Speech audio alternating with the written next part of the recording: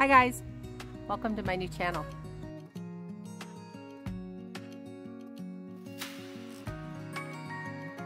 So you guys have asked for more content and more things that are going around here at 'Cause We Can Farms. And that's what this channel is going to be about. This way we don't have to give you a 45-minute video over on 'Cause We Can Farms trying to show you what we're doing with animals and gardening and everything else that goes on around here on the farm. So right now I'm in our makeshift barn that was built for the goats for this winter only. So far it's working fairly well. It's definitely not something that I want to do for a couple of years, but I could do this for a couple of years. And this area that the goats are in is actually going to end up being a very large garden, hopefully a CSA type garden. That is the dream on that one. So what we're doing here in the barn is a deep litter method so that we have a really good compost for the garden this hopefully next season as we're building garden beds. But let's get to feeding them. It really does take two people because one person can stand inside and the other person can hand you all the things.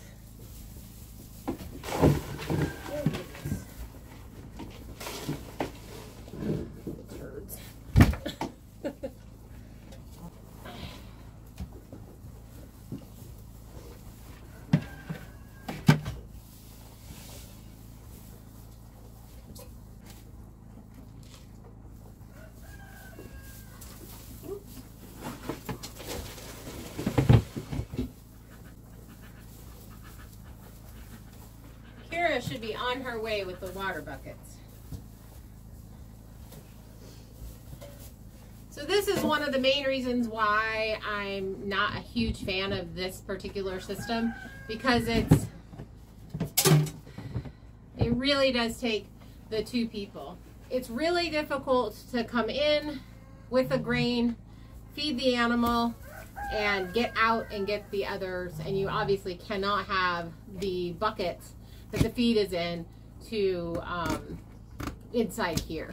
So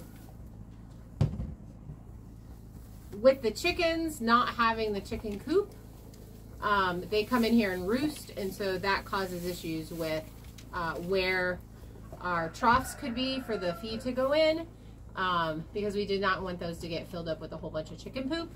So that's making it to where we absolutely have to come in. So you know, if I would have gotten the chicken coop finished and they could have been in that area and been roosting inside there instead of inside here, then that would have kind of solved that particular problem. But basically this is what we do. One person stands in. Kira has definitely, while we've had COVID, has definitely been doing this on her own because she has had a lot less symptoms than Kimmy and I have had. So that's, I guess, been a blessing for us, but not really for her. So we are, like I said, doing the deep litter method in here. And it definitely works. The chickens are not roosting up top anymore. They're kind of coming in here and laying down on the bedding and snuggling with the goats.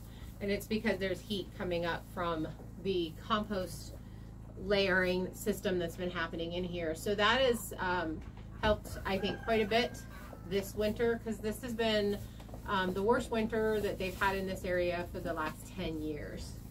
And I have to say we've survived it, so we all feel really good about living up here.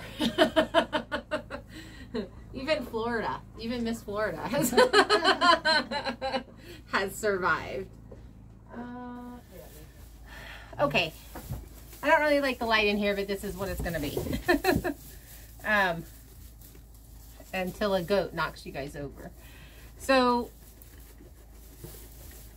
mostly this channel, because it's the farm to table, 'Cause We Can Farm to Table channel, is going to talk about the food that we grow, the food that we raise for our table, for the pantry. And so one of the things that is going to be happening is when Sissy's bred, her babies are going to go to freezer camp. That is what they're going to do. Bud lucked out. He was supposed to go to freezer camp, but he sucked up to Kimmy. So he's our mascot. Lucky guy. Lucky guy. So eventually I would really like to have probably 3 milk does. Sissy and Bud are the La Mancha Boer cross. The Boer goat is a meat goat. La Manchas are a milk goat. That way I can be milking 3 goats every day to give us our milk to, you know, our coffee, all of that kind of stuff, and cheeses and that kind of thing. Eventually I would love to get a milk cow, but I just don't think that's something that's going to happen yet. So this is what I can do right now. Fairly easily. Obviously this little barn can handle 7 goats fairly easily, so I would be able to section this off even more, give them a smaller inside area, which would help keep them warmer, and have 3 more does. So these guys that you see, the only 2 in here that are mine are Bud and Sissy. The others are my friend Carrie's. We're just keeping them here for her over the winter time because her place is not ready yet. So that's where all these extra goats come from. So basically how we've been doing the water, like I said, Kira's been doing most of it since we've had COVID, but when we're feeling better and we can, we do a tag team system. So all of our water right now is stored in a 1,000-gallon tank. We pump that out of that into 5-gallon buckets, walk it over here, pick it up and pour it into the actual tub for these guys. Right now we're not giving them very much. We're basically giving them what they can drink in one day, and that's so that the water isn't freezing and then they can't get to it.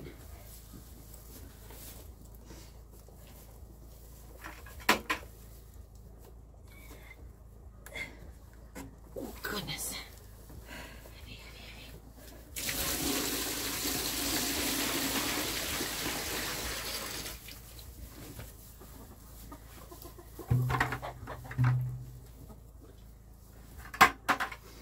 But La Mancha goats are known for giving multiples when they give birth. Usually the first time that they're bred, you'll get 1 baby out of them. And if it happens to be a girl this next year, then that's a doe that I will keep. But then thereafter that, probably the minimum you will get will be twins. A lot of times you'll get triplets. They are known for producing 1 gallon of milk a day. And that makes them a really good dairy animal to have, and their milk is very sweet, and as long as you don't have a buck in the area, then you won't have goaty milk. It tastes just like cow's milk. It's very sweet. It's super yummy.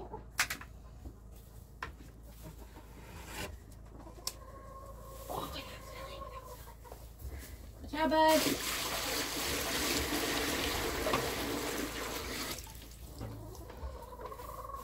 Thank you, ma'am. And when they're full grown, and as far as for the amount of meat in the freezer that you get per animal that you process, La Manchas are a large goat. They're not the minis. They're not, they're pretty big. So full grown, they're usually about 120 pounds. But they do not produce a lot of meat on them. The Boer goats are smaller, shorter, but they produce a lot of meat. So you get that shorter, stockier animal. So usually in the past, whenever I've processed goats, I've gotten between 40 and 60 pounds worth of freezer meat out of each animal that's been processed. So if you have twins or triplets, you can see how that could very easily get you a couple of 100 pounds of meat very simply. So, hi, bud.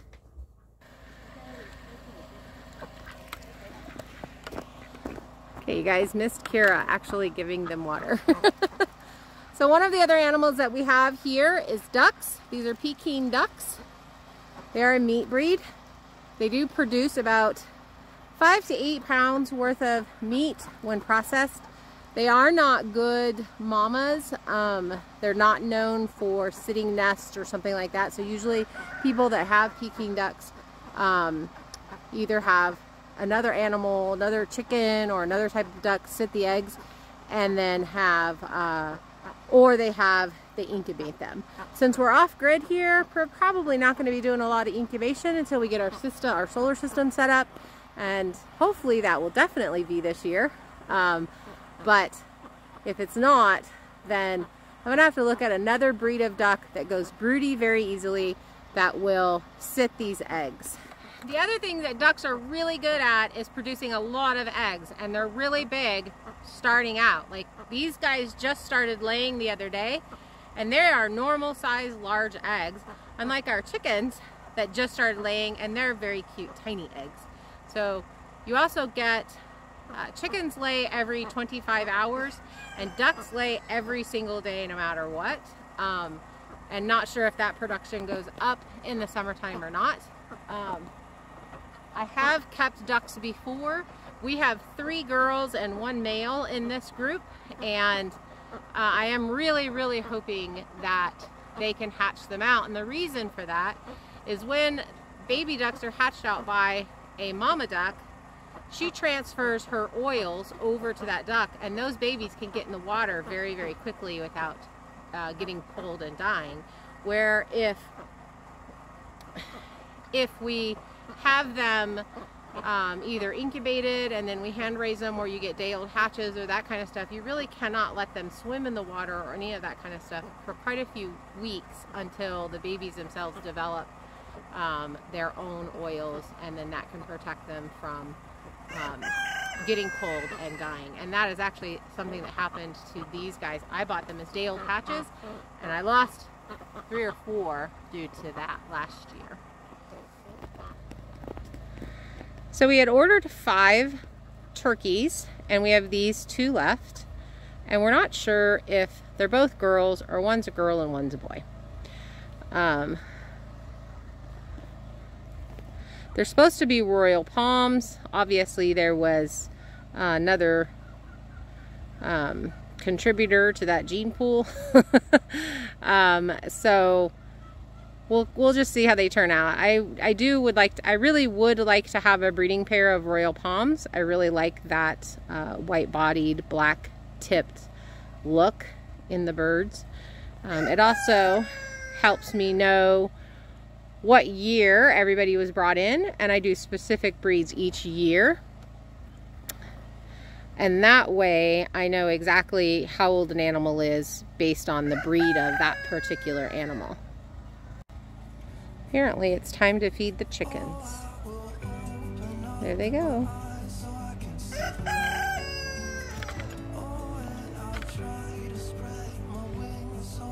What's up, Flapjack?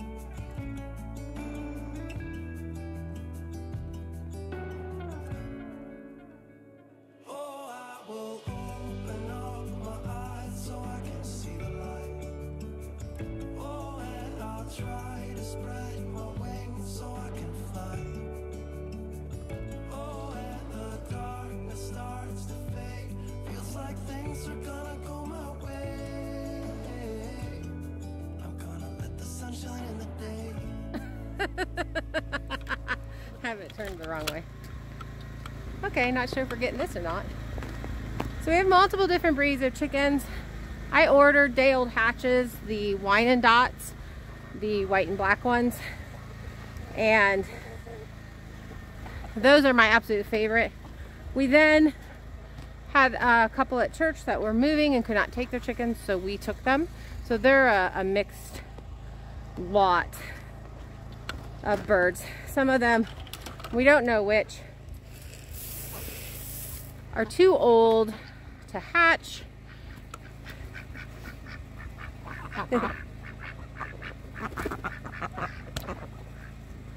The ducks absolutely crack me up. The one with the really light bill is the male, and the other three with the dark bills are girls.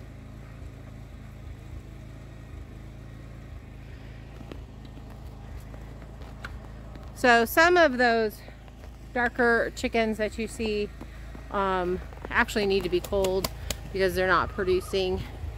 And you just don't want to feed something that's not going to help you with your freezer. So that is basically today's video. Just giving you a quick tour of what we do have and why we have them, and just showing you a little bit of the system that we have. This is our very first year on this property. I bought the property in April of 2020. I did live here in my RV by myself.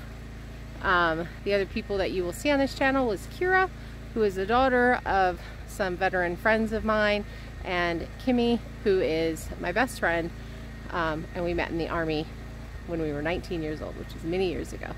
So together we're building this, trying to be self-sufficient as much as we possibly can out here in northern Idaho. So I hope you've really enjoyed coming along today, and people that watch my regular channel, Because We Can Farms, have really wanted to know more of what goes on the rest of the farm, and that's what this channel is going to be about. And basically it's farm to table, and so we'll show you more of the farm things. We'll show you pretty much everything except for building, because that goes on the other channel. And you could definitely subscribe to both channels. We'd really appreciate it. And give us some suggestions, some comments, some things that you want to know. I'm chomping at the bit to start a garden and get that going, and that is this entire area back here behind me where the goats are. So it'll hopefully be a huge garden that we can create a CSA type situation and help people from church and also others in the neighborhood. I apologize, a lot of times you're going to hear the generator in the background. We are off grid, and that's how we get our power right now. So thanks for coming along. Make sure that you subscribe and hit the bell notification so that you can get all the videos that we put out, which is hopefully going to be Monday through Friday, 5 days a week on this particular channel. So thanks guys. Bye.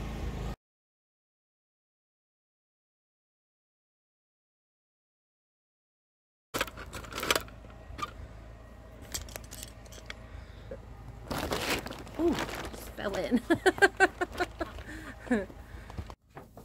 Oh, oh goodness. Oh man, I need a ladder.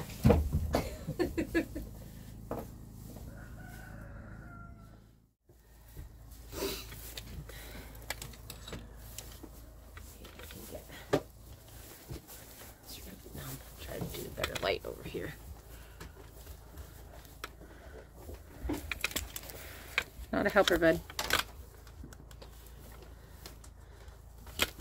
Not really not a helper, bud. Just poop on that.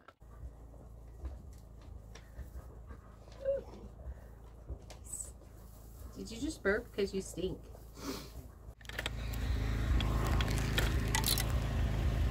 Hi. Have it turned the wrong way. Okay, not sure if we're getting this or not. So we have multiple different breeds of chickens. I ordered day old.